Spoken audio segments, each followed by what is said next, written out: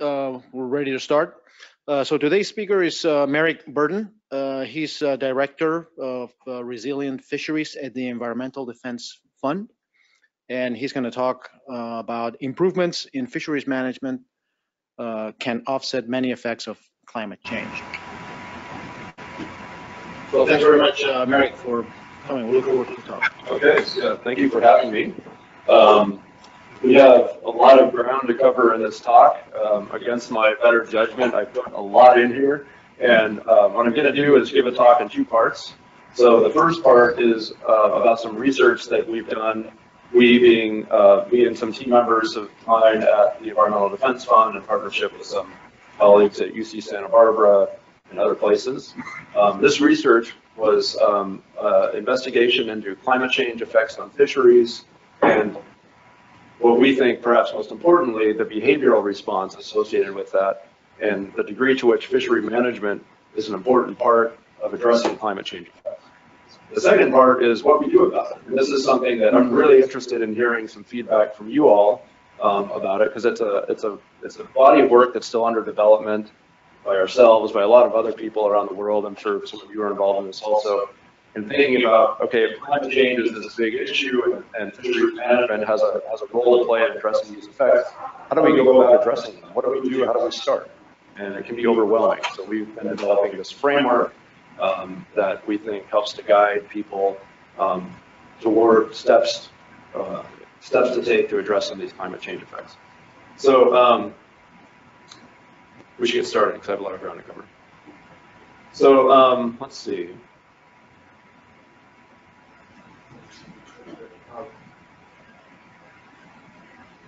That doesn't want to work.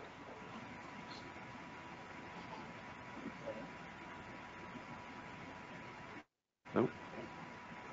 The mouse works. Okay. Okay, so I just talked about this. We'll have a couple of different parts to the talk. What did you do?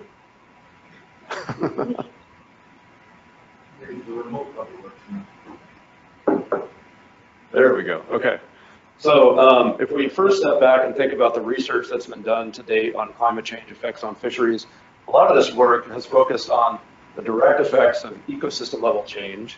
And what I mean by that is that it looks at what is the potential maximum sustainable yield today and what is the maximum sustainable yield tomorrow as climate change takes hold and what's the difference. And so what we sought out to do with this research is to look at the importance of the human response that takes place when these changes occur. So the way to think about it is climate change has an effect, society then responds to that, that has another effect. And we want to look at the combined total of this and say, what is climate change going to do? What can we do about it if we're in this role of fishery managers or fishery stakeholders where we're reacting to climate change? So if we think about this in very simplistic terms, climate change really has a couple of different things if we think about it from the perspective of fishery management. One is a change in productivity, another is a change in place or geography of where fish are found. And this results in fishery management challenges. So if we think about productivity change, it's fairly easy to think that today we're harvesting a certain amount of fish. With climate change, some fish are going to do better, some fish are going to do worse. The challenge occurs when we are unable to track it, right? So if a stock is negatively impacted by climate change and we continue to fish at a rate that we've been fishing for decades, we unknowingly engage in overfishing. Or maybe we know it and we just don't do anything about it. Inversely, maybe a stock increases in abundance and we keep fishing at the same rate we've been fishing, and we experience underutilization. So this is one management challenge.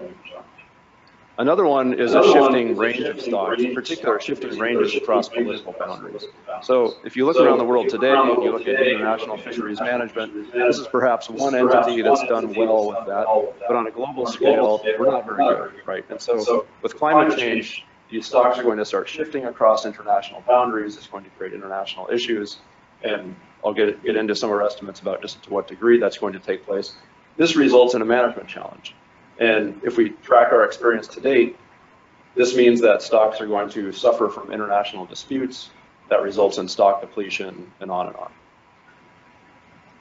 So the methods that we took in this research, first, look at a global fisheries database and some prior research that we've done, looking at over almost 1,000 global stocks. This represents, based on our best estimates, about 67% of the global catch.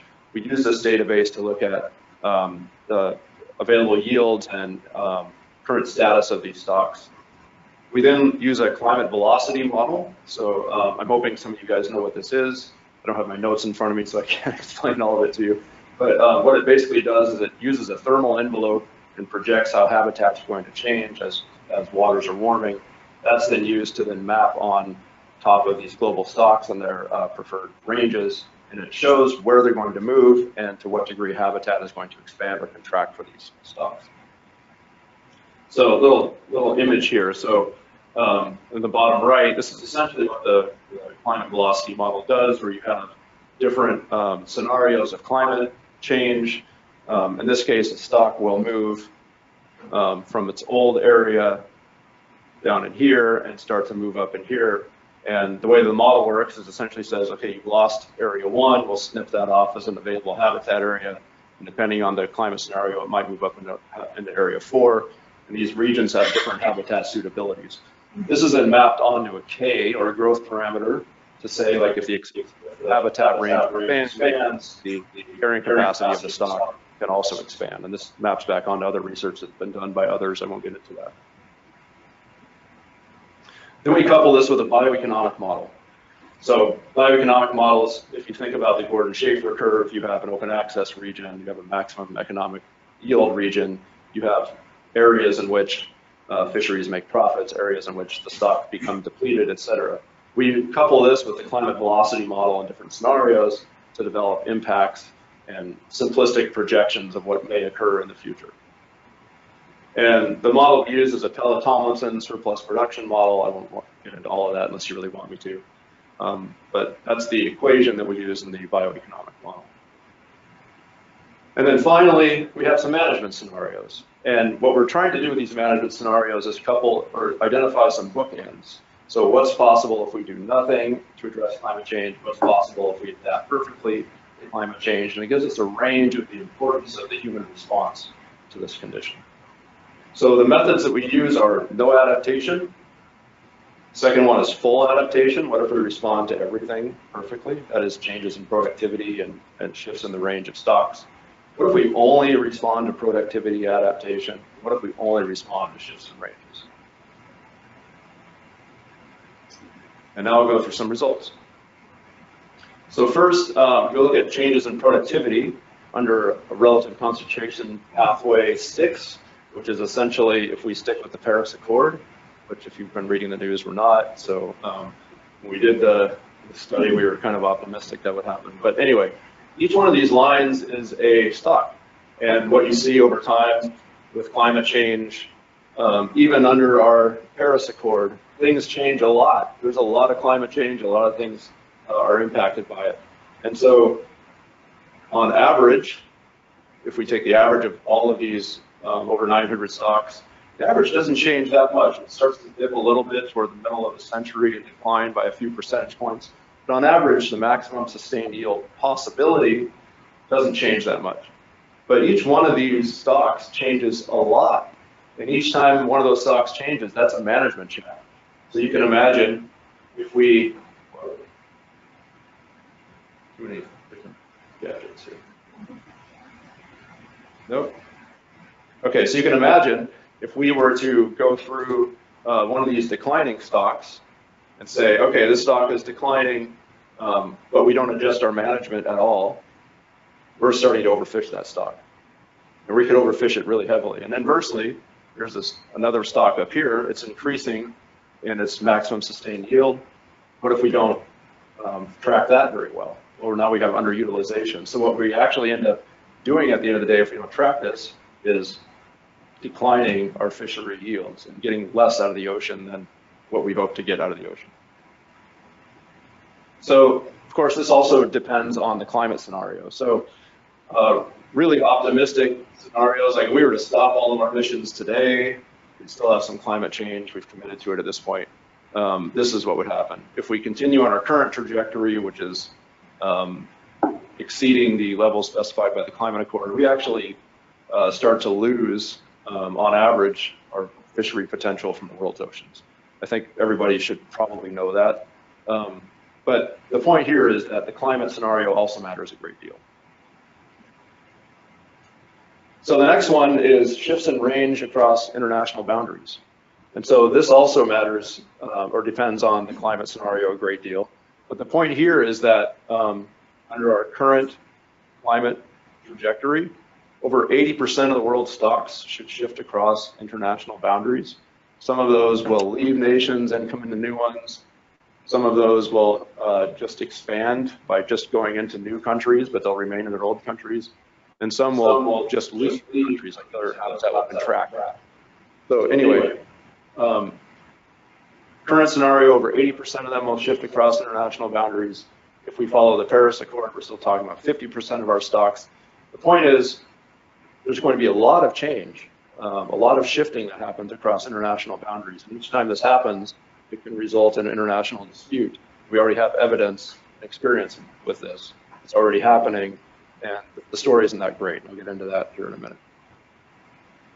So now let's go into some global results about what's possible. So here what we're doing is we're measuring success by one, difference in harvest possibility, or difference in biomass. So you have across the y-axis, difference in harvest from the globe's fisheries, across the x-axis, difference in biomass. And what we started with here is to say, what if we didn't adapt at all to these changes in productivity and changes in range? And that's our foundation, that's 0. Now, if we say, let's just adapt to productivity changes, leave those shifting ranges alone, just adapt to productivity, what we see is that we could actually do 20% better on a harvest basis and about 15% better on a biomass basis, just by responding to productivity change. Now, if we just respond to range shifts, those moving stocks across international boundaries, we could do about 30% more in biomass compared to no action, and about 8 or 9% better in harvest compared to no action. But what if we were to do both? You can see you can do a lot better. So these bookends show us that full adaptation gets us about 35% more harvest, over 50% more in biomass compared to no adaptation. That means that the effect of the human response is enormous. It's not just climate change itself, it's the human response. And for comparison purposes, that's to today. And so what this also means is that compared to today, if we follow the RCP6, which is essentially the Paris Accord, we can still have more fish in the water and more harvest from our fisheries, even in the face of fairly substantial climate change. And to a large degree, that just speaks to the notion that a lot of our stocks are depleted right now. They have room to grow. So even if climate change is unfolding, you can still do better in the face of a lot of that change. But of course, this also depends on our climate change future. And so if we don't control climate change at all, we end up on the RCP 8.5. Even if we do everything perfectly, it's going to be really hard to do. Well, we can't do better than today on harvest. If we do everything perfectly, we could get a little bit more fish in the water, but I think that's being pretty naive. The point is that if we don't control climate change, not much of this matters. And then if we think about this on a geographic scale, so what this does is it maps out different areas by latitude, and then we went ahead and used profits in this case from the bioeconomic model as a metric of success. And what this shows you is that, of course, not all areas of the world will experience the same consequences. And so even if we were to fully adapt all of our fisheries to all of these climate change effects, the equatorial tropics cannot do better. They're going to lose. And it should make some sense, right? Fish are going to move away from the tropics and there's nothing to backfill behind them. They're going to follow these warmer waters north. There's nothing that's going to come in behind them. So the equatorial tropics, we expect, regardless of what we do, will fare fairly. But their best response in fishery management terms, on the right side, is still to implement good fisheries management, still try to implement management that's responsible to climate change. What this also shows you is that the high latitude regions might actually benefit to some degree if we can respond in some way. And so that raises all these questions of equity and fairness and all that. I won't get into it at the moment. But point here is that the geography matters. There will be winners, there will be losers. So some conclusions from this research model, and I'll shift into the second part of my talk. So one, compared to today, full adaptation to these climate change effects, if you believe this model, could lead to 14 billion more in profits at a global scale, could lead to 25 billion more servings of seafood, and 1/3 more biomass in the water compared to today. So what that means is that even as climate change takes hold, our response to what we do about it matters a great deal. And fisheries management matters perhaps more now than ever in the face of climate change. So we have to address all of these changes if we want to have some hope for the future. And range shifts across nations, that's going to require cooperation, something that we're not very good at today. So we're going to have to figure out how to do this better. Not all fisheries are going to benefit, not all regions of the world are going to benefit. And of course, we have to wrap our arms around climate change. We have to get a hold of our emissions, otherwise none of this matters. So I'm going to shift into part 2 now, which is a framework for addressing some of these climate change effects in fisheries. And I'm going to be way up here. And I know like a lot of us, I think, have built our career thinking about like management in particular places. So we're getting there, but I'm way up here. So if you could kind of follow me and come up to like a global theoretical academic level, that's where I'm coming from at the moment. I'd love your response to some of this. And so let's get into it. And then I'd love to hear questions, whatnot. So as we've been doing work around the world, going all the way up to the United Nations, going down to fisheries here in the US and places in between, what's come to the surface are 5 major components or principles, we might even call them, for starting to wrap our arms around adjusting management in the face of climate change. And so the first one is maintain and restore ecosystem health. Right? If we don't have healthy ecosystems, we don't have anything. So that's kind of should be a clear one. The second one is implement fisheries management fundamentals. And what I mean by that is good fisheries management, sound fisheries management still matters. Things like MSY don't go away because of climate change. Things like necessary habitat conservation doesn't go away because of climate change. If you don't have that, fisheries management fundamentals, there's nothing to build on. We can't address climate change. So that's a really important second step. Third one is to engage in forward-looking science, goals, and policies, and I'll get into this in more detail. Fourth one is the really critical and tough nut to crack of international collaboration among countries. And then the fifth one is issues of social equity. So not just the impacts that climate change are going to have on different groups, but that addressing social equity makes society more able to adapt. So it's almost looking at it from the other way, and I'll explain that in a little more detail. So first, ecosystem health. If we think about ecosystem health in the face of fisheries management and climate change, there are I think 2 ways to think about it. One is to think about cumulative effects, or climate change as a cumulative effect problem on marine ecosystems. So climate change is a stressor that's happening on top of a lot of other things like sediment loading and runoff and all sorts of other types of pollution. And you can mitigate climate change to some degree by addressing some of these other stressors.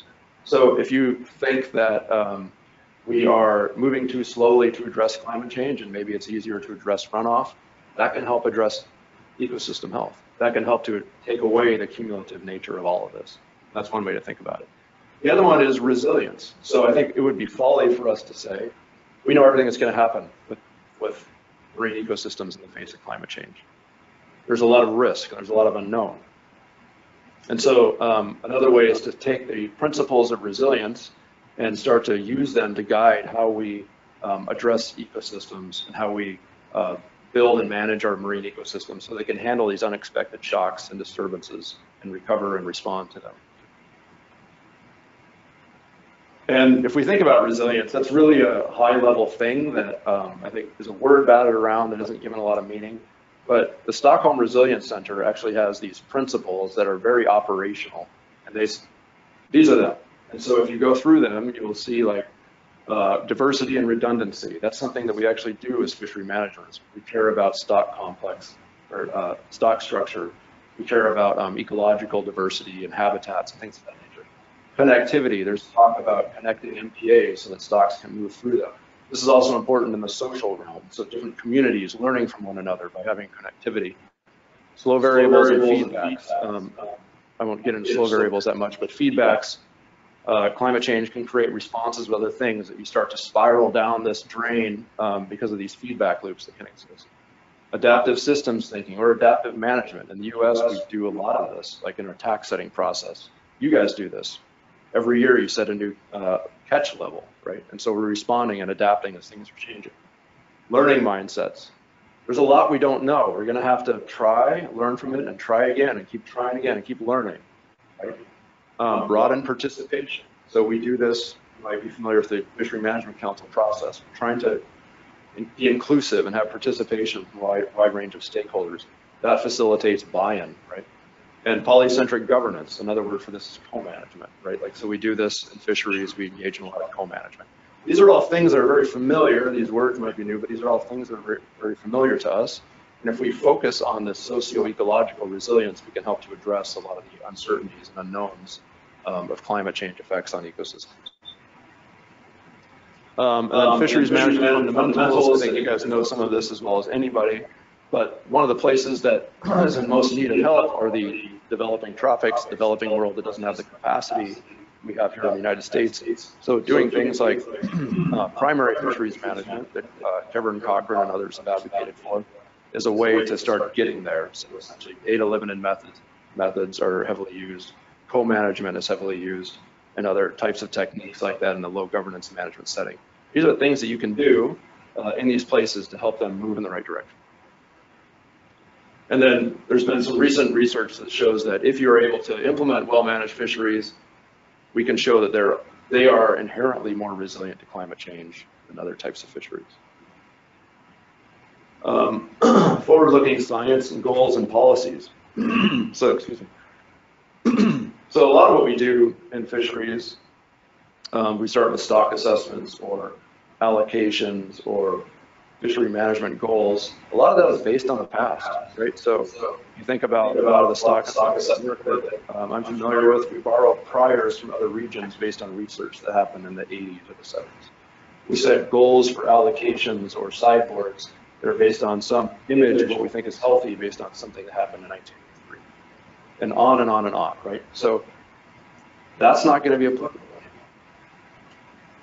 So we're going to have to start looking forward and saying, what's going to make sense? Where do we want to go? And this starts to change the way that we do management.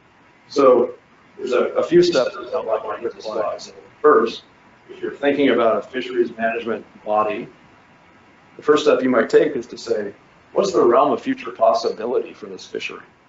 That's different from what we do now, which is everybody tell us what you want, and then let's talk about how to get there. First, we don't actually know what we want. We don't know what the future holds, right? So we want to start differently. What's a scenario tool or a forecasting tool? How does this help us think about what's possible in this fishery in the future? After that, what are the goals in the context of climate change? So if you know like some major fishery is going to go away, but a new one's going to take its place, how do you start to think about your goals differently? How do you start to think about what your fishery should look like in the face of all of that? And then, of course, you have management benchmarks that are appropriate to future conditions, not just past conditions, but future conditions. And then, how does the private sector go through transformation and adaptation in the face of this change? And so right now, for instance, on the West Coast and in Alaska, we do things like we wall off different fishery sectors from one another, and so that one sector can't buy another, right? And that's done for very important social reasons. But we're going to have to think about that differently as climate change takes hold.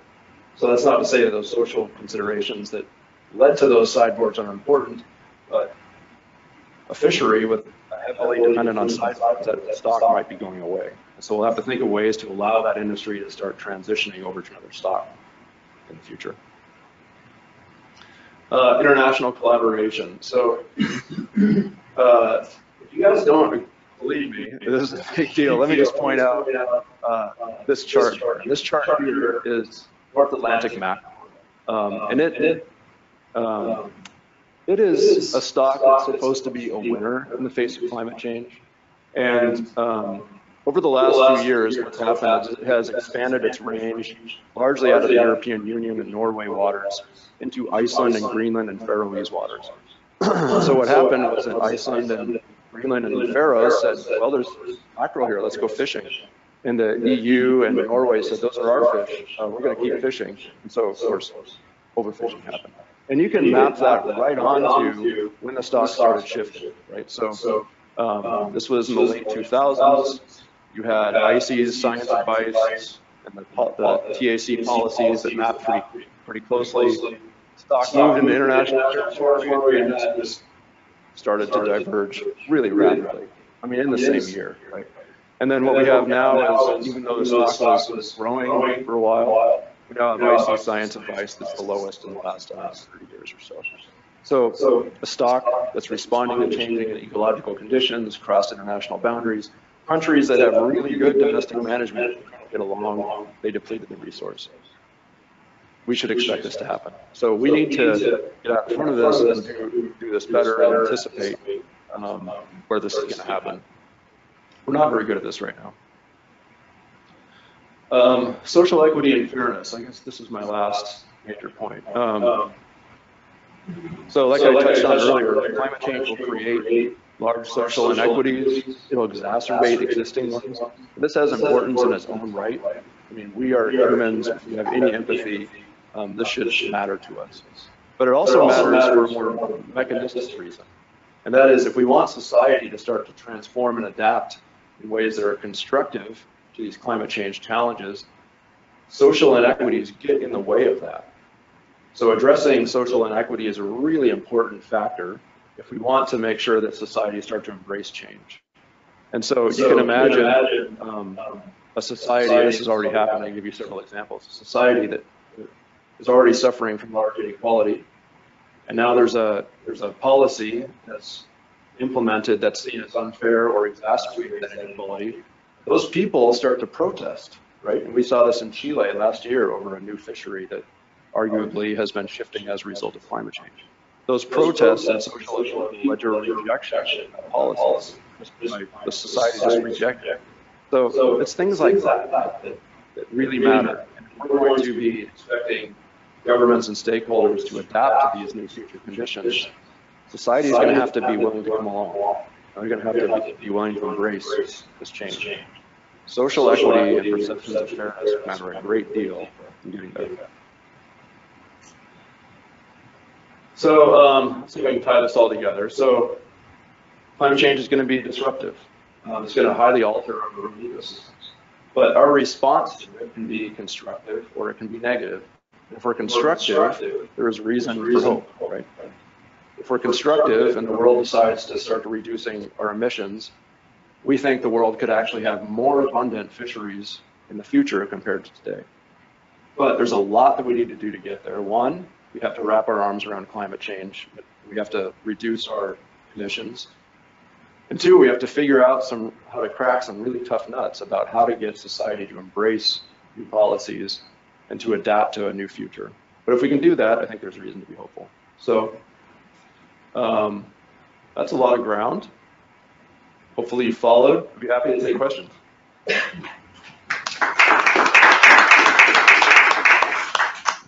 Thanks a lot, Merrick, for a really interesting talk. So floor is open for questions.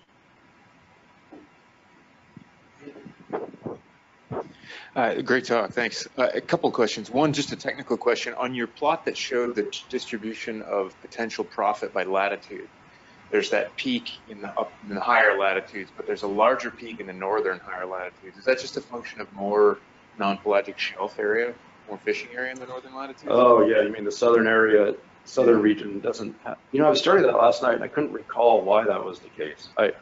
Honestly, I couldn't recall if that was just a function of there being less knowledge about that extreme southern region, which I think might be part of it. But I can't recall offhand. Maybe there's just less land mass and shelf area to fish down there. Could be, yeah, could be.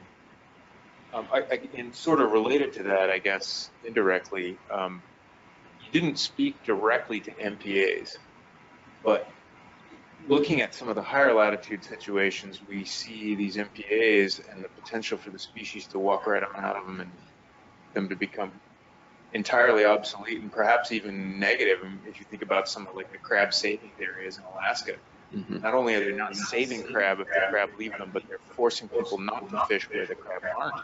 And so you're making the problem worse. And I wonder if, I don't know, are you guys going to address MPAs in particular in this one? It's kind of a touchy subject. Yeah. But this doesn't really bode well with MPAs, in my opinion.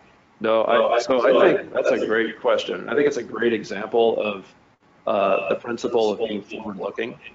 So when I think about being forward-looking in our goals and policies and everything else, it's not just about fishery management goals, and it's not just about stock assessments.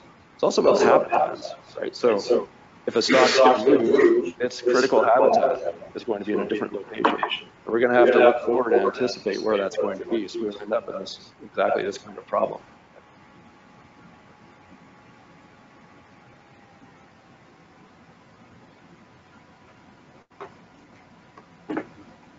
So this isn't so much a question but an observation. So to that very point, how do you sell that component of it? So if you have a industry who's currently engaged, they're currently looking at their bottom line this year, they're looking maybe at the next 5 to 10 years, 20 years, depending on when they enter the fishery.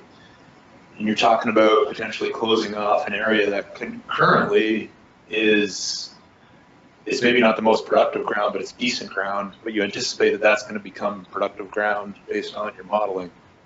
How do you sell that in a way that is palatable and gets buy-in from those participants? Yeah. Yeah, that's a hard one. I'm channeling my former employer and thinking, yeah, I think we've had this discussion. So I think there are a few things to think about. One is what you're asking industry to do is to embrace like a longer term mindset.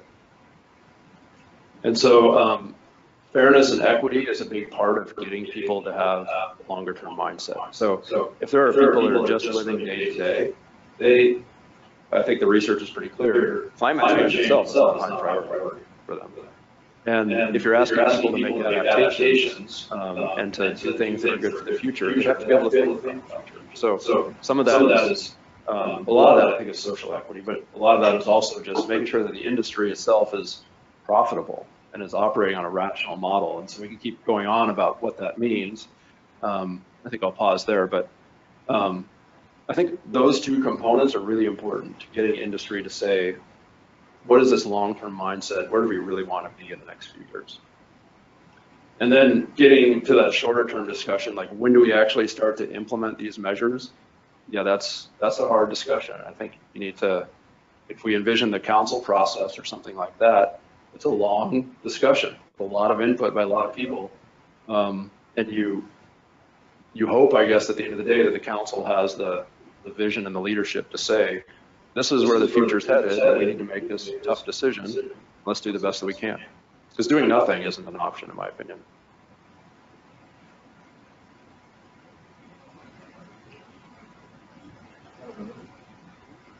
I'm wondering, have you or could you rank these fisheries? I mean, presumably you've got a wide range of artisanal right up to big industrial fisheries. Could you rank them in terms of their ability to follow shipping distributions? And I'm thinking of the comparison between like the offshore hake or pollock fleet, which really, they don't care that much. It's a little more gas. It's a fishery in different places. Otherwise, it's the same fishery versus shoreside fisheries that are very tied to the local area. Right away, small distribution changes. Yeah, absolutely. I think that you can. I mean, I think you just outlined a couple of great examples. If you're a factory-based fleet, moving a few hundred miles isn't that big of a deal, right? And we see that now. Whereas if you're a developing nation fleet with sails or paddles or small outboards or what have you, movement's just not an option. And so I think, yeah, it'd be absolutely something that I could see being done. I'd be surprised if it hasn't actually. Where someone could say, like, here are the factors that make a fleet more or less mobile. and then you can map on climate change effects onto that. Like if you were to say, here's Equatorial Guinea, and here's its characteristics, and here's the Bering Sea fishery, and here's its characteristics, and how are they going to hold up as fish stocks move? I think that'd be a nice little exercise. Yeah.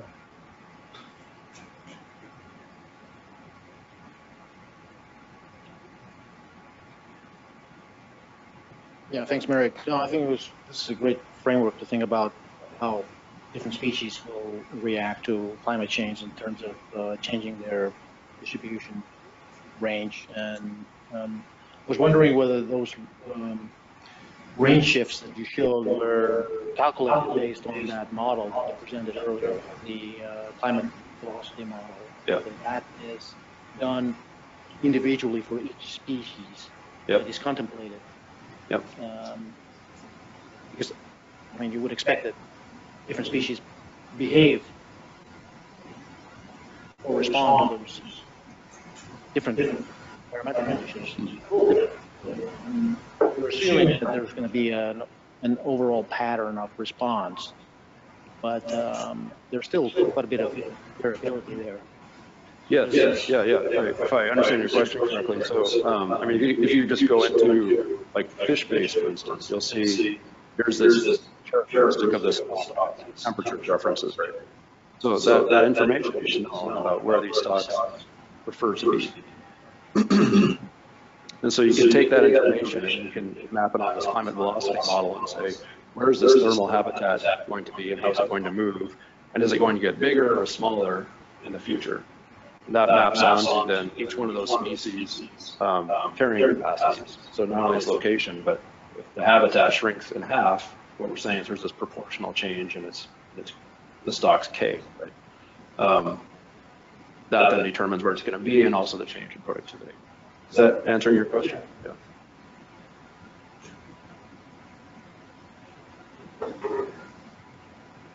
was wondering how, I mean, so you didn't consider any species interactions.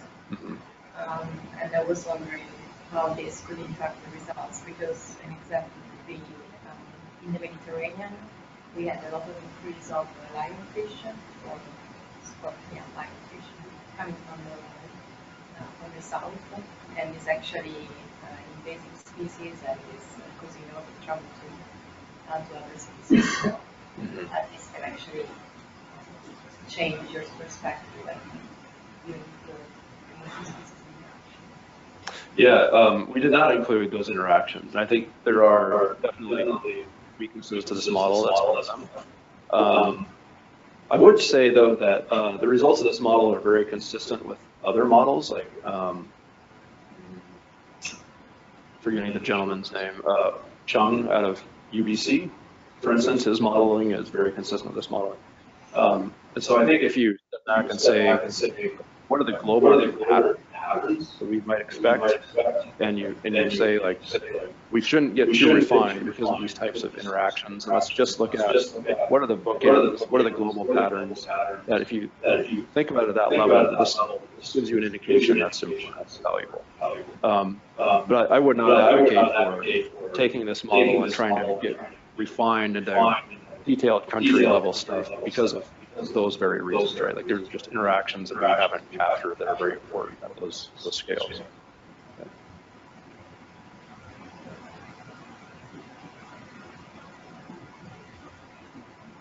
Do we have any questions online? No. Any more questions from the audience here? Nope, then thanks very much, Merrick. Okay, thank you. Yeah.